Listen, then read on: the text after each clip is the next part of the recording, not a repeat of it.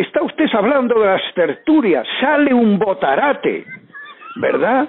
Que no se puede decir algo menos inocuo para definirle, porque le definiría de cualquier otra forma, como Antonio Maestre, y contesta a una intervención de Quique Sarasola, empresario que se ha distinguido por complementar los ERTEs de sus empleados hasta el 100% de lo que ganaban, y dice el botarate ni más ni menos que echa de menos a la CNT de los años 20.